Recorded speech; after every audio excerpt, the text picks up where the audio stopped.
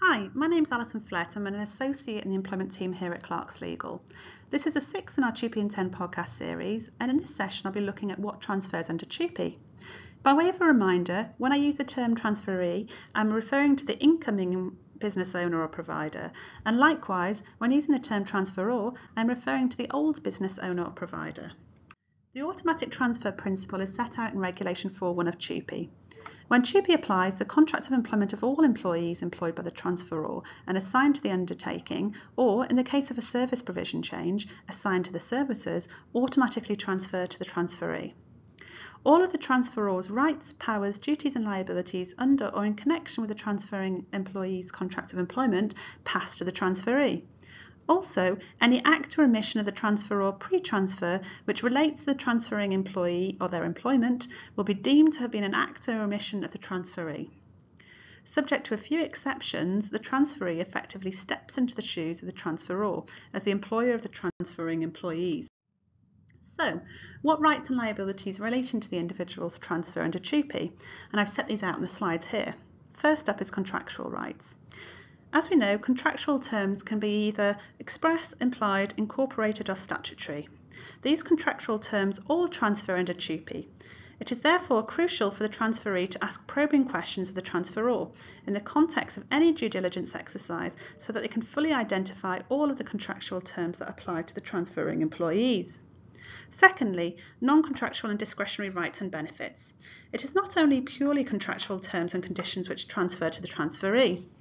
Any rights and obligations connected with the contract of employment also transfer. This means that non-contractual obligations of the transferor pass to the transferee, such as obligations imposed by statute or the common law. However, the relevant non-contractual obligation must have been legally enforceable against the transferor pre-transfer for it to bind the transferee. For example, a purely non-contractual policy would not be legally enforceable against the transferor before the transfer, and so it would not be legally enforceable against the transferee after the transfer. Next up then is continuity of employment. A TUPE transfer will not break continuity of service. Therefore, if, for example, a transferring employee has 14 months service at the time of the transfer, they will only need to work for the transferor for a further 10 months before requiring ordinary unfair dismissal rights and the right to a statutory redundancy payment, for example.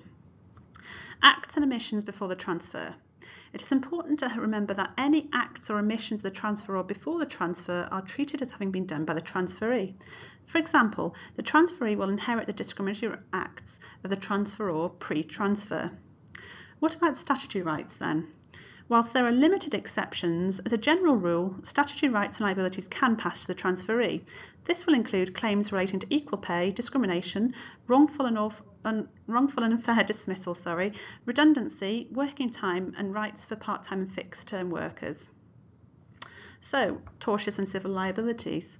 As a general rule, tortious and civil liability will also pass to the transferee. This will include personal injury claim. And finally, pension rights and liabilities. These are covered later on in the session. So let's move on to look at trade union recognition, collective rights and liabilities. Firstly, trade union recognition. If an independent trade union is recognised by the transferor in respect of any of the transferring employees, this recognition will transfer to the transferee provided that the transferring group maintains an identity distinct from the rest of the transferee's business. Now, it isn't clear exactly what is required for the transferred group to maintain an identity distinct from the rest of the transferee's business. However, if the transferring group is fully integrated into the transferee's existing business after the transfer, it is highly unlikely that union recognition will transfer. As you may be aware, there are two types of trade union recognition: voluntary recognition and statutory recognition. Somewhat unhelpfully, TUPE makes no distinction between these two types of recognition, and although it's been suggested by the Department of Business, Energy and Industrial Strategy that only voluntary recognition passes to the transferee on a TUPE transfer, it is safer to assume that both could transfer. Moving on to collective agreements then. A collective agreement which has been made by the transferor or on its behalf with a trade union recognised by it in relation to some or all of the transferring employees will transfer to the transferee, and anything done by the transferor in connection with that agreement is deemed to have been done by the transferee. The terms which are enforced under a collective agreement at the date of the transfer are those which transfer. If any new terms or are agreed post-transfer between the transferor and the trade union in accordance with the collective agreement, they will not have any effect on employees who have already transferred. And finally, the duty to inform and consult. As some of you may be aware, where the transferor has failed in its duties to inform and consult under TUPE, liability will be joint and several, and so the transferee will be jointly and severally liable with the transferor. So, we've looked at what rights and liabilities transfer under TUPE. This therefore leaves the question of which ones remain with the transferor after the transfer. And I've set these out in the slide. I don't intend to go through these for the purposes of the podcast, but hopefully these are self-explanatory.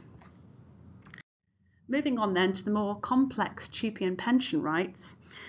The automatic transfer principle does not apply to old age, invalidity and survivors' benefits under occupational pension scheme. This means that any contractual terms, rights, liabilities and obligations which relate to old age, invalidity and survivors' benefits under an occupational pension scheme do not transfer to the transferee. The pensions exemption applies to the following rights. Pensions are payable on or after the normal retirement age, i.e. old age benefits, ill health early retirement benefits, i.e. invalidity benefits, and benefits payable to members dependent on the death of the member before or after normal pension age, i.e. survivors' benefits. Firstly, the exception only applies to occupational pension schemes. It does not therefore apply to any other pension arrangement, and therefore that other arrangement does transfer to the transferee under TUPE. Secondly, the pensions exemption only applies to old age, invalidity and survivors' benefits under an occupational pension scheme. This exemption does not therefore cover the following benefits, and so the obligation to provide them transfers to the transferee. And I've set these out on the slide. You've got early retirement benefits other than ill health, including the right to early retirement voluntarily, enhanced redundancy benefits related to an occupational pension scheme, specific future pension under the Pension Act, other benefits provided in an occupational pension scheme which are not old age, invalidity or survivors' benefits, for example, critical health insurance.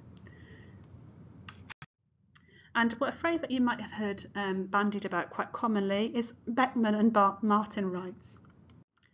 In two cases in the European Court of Justice, known as the Beckman and Martin cases, it was decided that the occupational pension scheme TUPE exemption did not extend to those pension benefits payable on early retirement, such as enhanced redundancy benefits.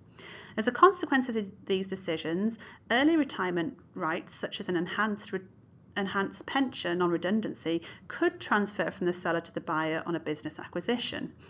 Even if the current employer is operating a defined contribution arrangement, the rights could still exist. This means that the buyer could face claims in relation to early retirement benefits if those pension benefits are not replicated by the buyer.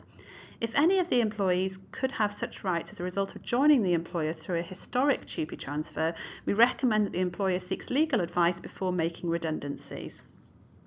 And finally, just to look at the obligation on the transferee to provide an alternative pension scheme.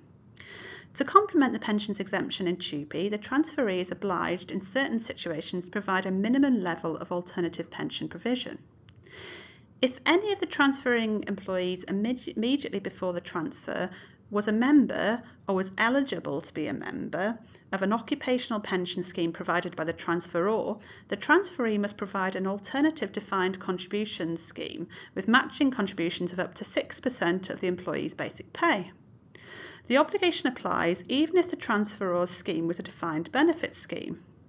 If the transferor's scheme was a defined contribution scheme, there is an additional requirement that the transferor must also have made or have been required to make contributions in addition to the employee's contributions for the obligation on the transferee to provide a replacement scheme to come into force. Well, that brings us to the end of the podcast, and I hope you found it helpful. The next podcast in the series will be looking at changing terms and conditions following a TUPE transfer, so make sure you keep an eye out for that one.